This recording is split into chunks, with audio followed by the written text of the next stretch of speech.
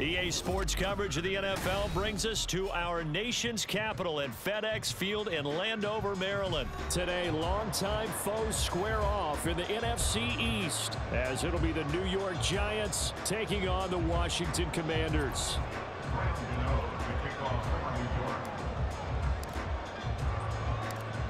The kicker, Graham Gano, set to put his foot into this one. And we are underway from FedEx Field. And here comes a return from a few steps into the end zone. And only able to get this to the 19, so probably should have opted for the touchback.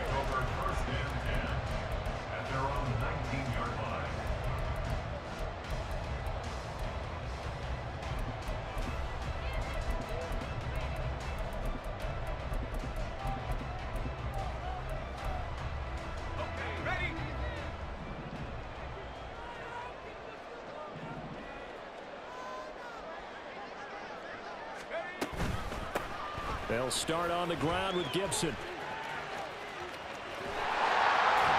he'll get this up to the 30-yard line. 11 yards there on the first play from scrimmage. Well, there you go. This offense off to a strong start this afternoon.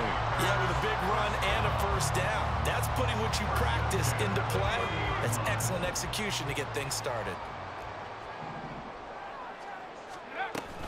On first down, right back to Gibson. He'll get a nice chunk there on the first down run, and it's 2nd and 4. That's a really nice job by them picking up the run blitz and detecting it and blocking it and turning it into a nice run. And a lot of times you think if you blitz a running play, you're going to smother it. But a lot of the blitzers, they come in a little bit high. They don't have great leverage, and they're easily blocked and turned to the side. On 2nd down, a run with Gibson. 4 yards the pickup, first down. They did tell us they wanted to establish the ground game early, didn't they? They did, and a small sample size that we've seen so far, but pretty good return. Yeah, you got to like that. They've strung together a couple of first downs, established what they wanted, the running game. And guess what? They also got their lead guy running it pretty well, too.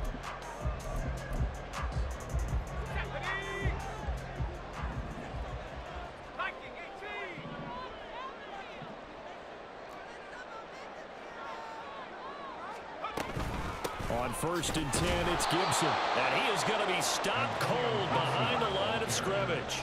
Now they contend with a 2nd and 12 after the loss. Once more, Gibson. And he is met in his tracks behind the line of scrimmage. Back-to-back 2-yard losses, and that sets up a tough 3rd and 14. Sometimes I think these defensive tackles get a little bit of a bum rap. We just see them as big guys that eat up blockers for others to make tackles. Oftentimes they're quicker than they get credit for. And this time he uses quickness to make a play.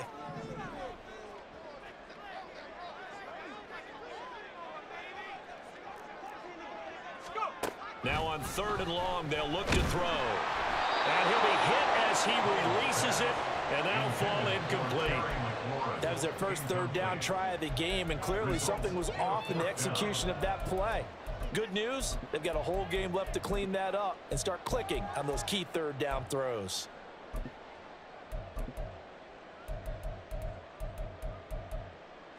So on 4th down, Washington going to call on Tress Way to punt it away.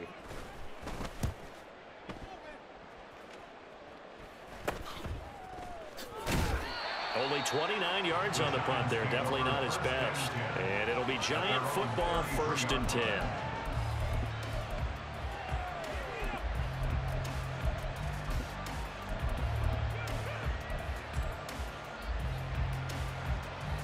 Jones and the Giants now with a 1st and 10 at the 33-yard line. In motion, Slayton. He'll get it here as they run the end around. And a great job there to read that one defensively. They strung him out, would not allow him to cut upfield. It's a 6-yard pickup, but it gets him to 2nd and 4. I'm not sure that you'd call it a trick play, but they definitely showed some imagination there. I wouldn't be surprised if they want to come back and show this play a few more times before this one is over. They run with a dangerous Saquon Barkley. There's a nice move. And they'll get this well past midfield before being stopped just before the 35. 23 yards on the pickup there and a first. Thought they were going to have him down a lot earlier, but he was able to shed that tackle. Shows the value of the weight room, doesn't it? Shows the value of the attitude when you run the football. Don't go down easily. Break a few tackles, gain some additional yardage.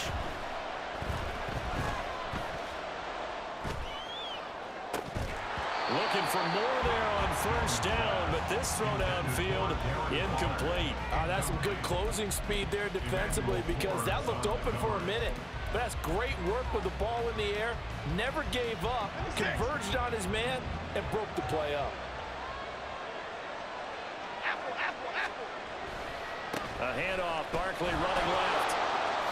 He'll be hit down at the 33, 5 yards on the play. 3rd and 5.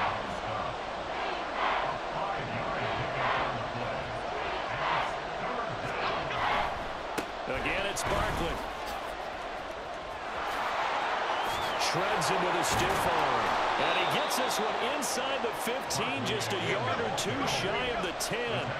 So a solid run by Saquon Barkley, and another 1st and 10 here. And now here's a carry heading left. And he'll get this one down to about the 10-yard line. 3 yards on the pickup there, and it'll be 2nd down. He's had success on this drive, but not on this play. Finally, they bowed up defensively. I think they were determined not to let him take it pretty much all the way down the field. Yeah, it looks like they handled their run responsibilities correctly this time. What we call them run fits, everyone was in the right place. On 2nd down, here's Barkley. Powers past him at the 5. And he'll be taken down as that will take us to the end of the first quarter of play. No score after 1 on EA Sports.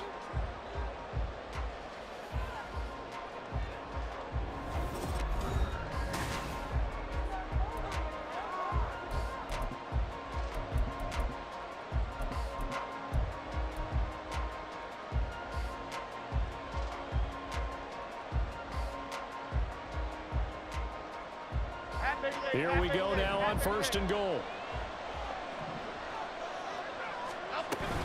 Barkley will take it in for the Giants touchdown. Graham Gano on for the extra point.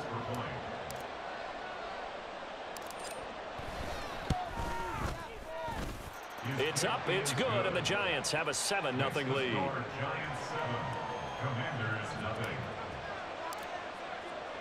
Gano now following the touchdown here to kick it away. And here comes a return from just beyond the goal line. Unable to corral him, he fights through. And they're going to start in a hole as he's brought down at the 11. Will take over 1st and 10 at their own 11-yard line. Out there set and ready for this next drive, the Washington offense. They'll be looking to match that touchdown from a moment ago. 7-0 is the score as they begin with a 1st down. And he's brought down, but not before they get it across the 20-yard line. Right off the bat, it's a 1st down to start the drive, 12 yards. 1st and 10 at the 23-yard line. Now a first carry here for Robinson. And he's going to take this ahead for right around 3 yards, but no more than that. 2nd down. Yeah, I don't know if it's exactly a win-win, but if you're on offense, you'll take that kind of a run, all right? It was kind of stacked up, found a little bit of yardage, and frankly, they're pretty close to staying on schedule on offense. The playbook is still open for the coordinator. And forget about finding a lane. He barely had time to look up before he was planted in the backfield. That's a big loss of 3, and it brings up 3rd down. Now, right where this set of downs started, they need a full 10 here to pick up the 1st down and move the chains. And a big loss here as he's taken down. Multiple players combined for their team's first sack of the game. Okay, I'm not sure you could actually draw up a better pass rush than that one right there. Nowhere to go outside. He had to keep backing up and backing up and backing up. Eventually dropped for a huge loss. And how about this? 4th and long, and they're going to go for it. 4th down, Howell. Winds up and lets it go for Samuel. Oh, that's into double coverage and intercepted. And to the 43. So down inside the 45 to the 43-yard line. That's where they'll take over. Well, you think about it, though, that interception, great for his stats, but bad for field position. It was fourth down. Yeah, terrific observation. If there is going to be a silver lining, and this is what he'll plead when it comes time to watch it again, hey, it was just like a punt, right? So we end up taking possession of the ball. But you're exactly right about it. Should have slapped it down. Field position would be better for his offense. But how many times do you get a chance to make an interception that you turn it down? That's when your instinct kicks in and you take the football. In this case, a better decision would have been to knock the ball down. A second down pass play there, but it's incomplete. Partner, what we're seeing so far is a defense is certainly coordinated. Both levels doing their jobs in tandem. The back helping the front helping the back. The pressure got home on that last play and forced him to try and throw through contact and short of the sticks.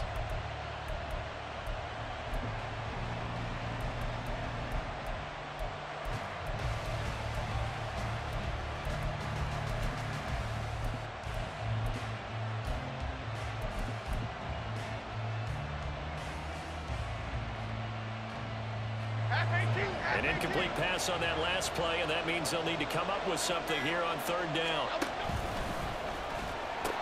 The pitch goes to Barkley. And he'll lose yardage here, back at the 47. A loss of a yard, and it brings up fourth. Well, they certainly didn't appear to be fired up about their options throwing the football. So, to me, this seems like a case of just kind of taking their medicine there, run the ball, see if they can pick up something. Instead, they were throwing for a loss. And here's Gillen on now to punt as he gets this one away. And this will depend on the spot as it sails out of bounds. And they'll say it sailed out at the 10-yard line. Let's go old school there. That's absolutely a great coffin corner punt. Someone's put some time in working on that, hasn't it? Seems like every year these guys get better and better. It's amazing how they can command that football through the air. Yeah, they used to actually practice with hula hoops where they place them and try and put them there. Now a lot of guys use barrels on the sidelines to try and put the football in. First down now, but that clock rolling. Howell out of the shotgun. This one complete to Curtis Samuel. And they're able to get this one across the 35. Howell trying to get his offense to hurry up and get set. Shotgun handoff to Gibson. Defensively, a solid response after giving up back-to-back first downs. Now a timeout called for by the offense as they'll talk things over prior to this upcoming second down play. Second down, Howell now. That's complete. Terry McLaurin with it. And they're going to have another first down as the tackle's made at the Giants' 45-yard line. Gibson here running out of the gun. And he can only manage to get a couple. 2nd and 8 coming up. Now they got to get to the line quickly. Howell from the gun. And his throw here's incomplete. No coverage bust by the defense here. They did a nice job accounting for everybody, and that led to an incompletion. 7th play of the drive, forthcoming on 3rd and 8. Howell throwing on third down here. Slings this deep for McLaurin. Oh, and his early struggles continue. Here's another one intercepted. It's Deonte Banks with it. And the Giants are going to take over once again at their own 25-yard line. The Giants offense at the line, ready to begin their next drive. And they may be content to take this 7-0 lead into the locker room. We'll see. They'll find Paris Campbell. That's complete. And he'll go out near midfield at the 49. So one play, and they're already just shy of midfield. Throwing Jones. All right, rifles one, and that's going to be intercepted. Picked by Kendall Fuller. And the Commanders are going to get this back to their own 34-yard line. Well, Charles, you know, so close to halftime there. You throw the interception. Not only that, you do give it to them in plus territory as well. Yeah, they were pushing real hard to try and get something more on the board on their side of the ledger right before the half. Looking at it with 20/20 hindsight, though, might have been better to hand it off a few times, hoping to get something to break instead of putting the ball in the air and, of course, putting the ball in jeopardy. Trying to shake off the interception. He'll look to throw. This one left side caught by Gibson. And he goes out right around the 39. At the 39-yard line. A gain of 4. It's now 2nd and 6. One last shot before the break. Howell slings this deep from McLaurin. And he's going to be intercepted a third time. Picked off by Xavier McKinney. And he will be brought down on what will be the final play of this first half.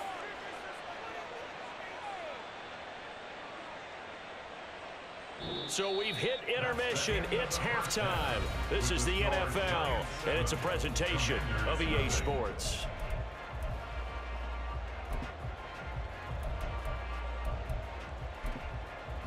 Welcome back. Halftime over. We are ready for quarter number 3. Alongside Charles Davis, I'm Brandon Gordon. Just the one touchdown in that first half. 7-0 our score as we get going in quarter number 3. And here comes a return from the middle of the end zone. And that decision to bring it out ends up not being a good one. Costs him about 5 yards as he's tackled at the 20.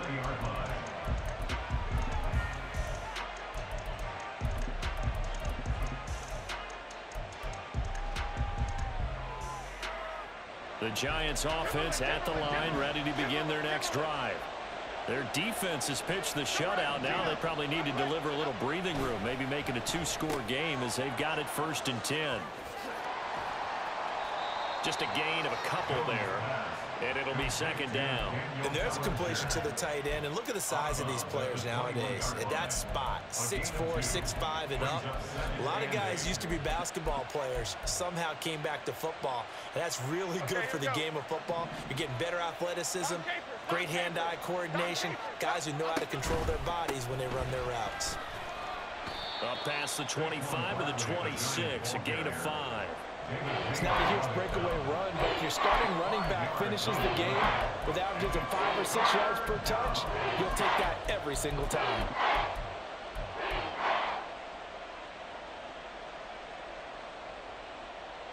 They'll come up now, 3rd and 3.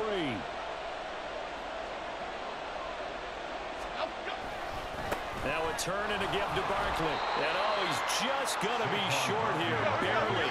Maybe by a half a foot. It'll be 4th and inches. They'll run with Barkley. And this will depend on the mark. I'm not sure he pushed the line forward. And indeed, he did not. They stop him.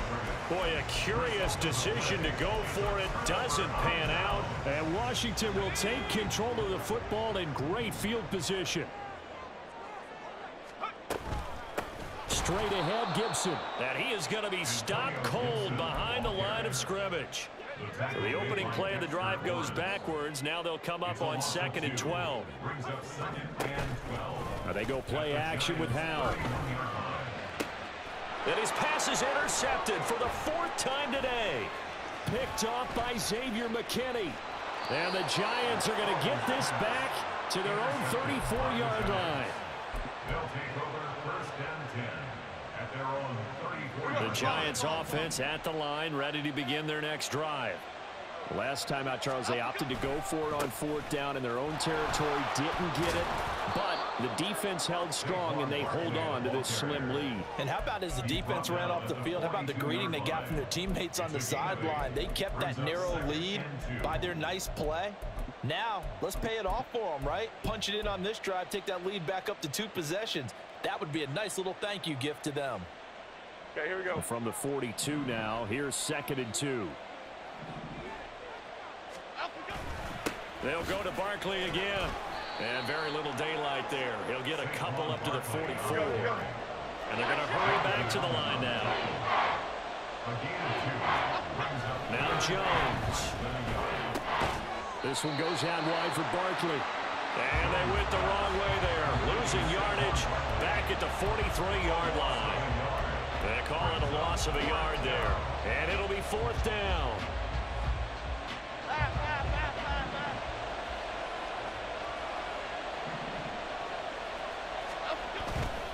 And they'll run for it with Barkley. And he gets this to the other side of midfield across the 45 before going out. A big roll of the dice on 4th and 1, but it pays off. They convert. I love those plays. 4th and 1, that's who wants it more, this time the offense. Yeah, there's a lot of hooting and hollering in there, right? A lot of contact and a lot of collisions as they try and find some space. Who's going to drop their hips, gain leverage, and move the other side backwards? We saw it there for the offense getting it done. They keep it with Barkley on 1st down, and he's going to get stopped up quickly. Give him a yard down to the 43.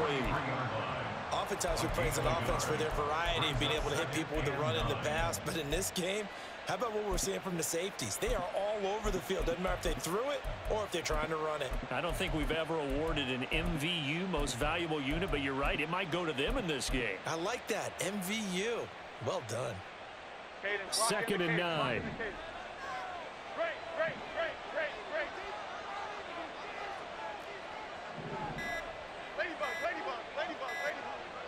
They just do get the playoff as he'll look to throw. Got a man open. It's Darren Waller. And he is out of bounds, but not before he's inside the 30. 1st down, Giants on a pickup of 14. I like how they work the tight end on a nice little under route there. And if you're going to give him that much space, he's not going to catch the football. He's going to run away from you a little bit, and that's exactly what he just did there, picking up extra yardage. They couldn't ask for much more to this point in the second half. A gorgeous day, one-score game. 1st and 10 here. Back to throw.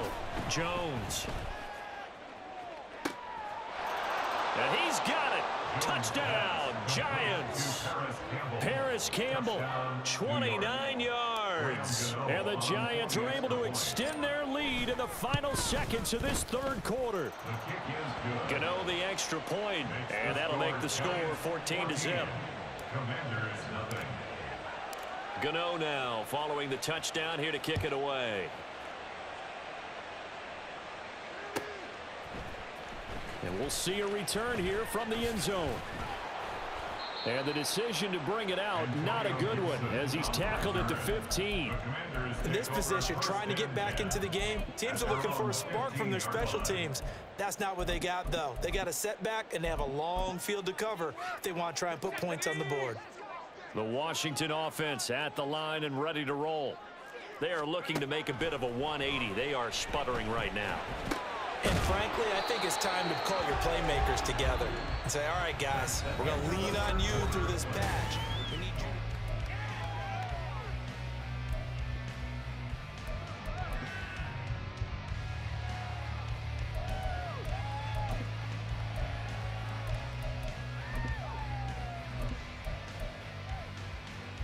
Let's go. 13 yards remaining on 2nd down. And Howe will throw it. And now here's another interception. And they are going to... Oh, don't quit, man. Come on. You going to quit, bro.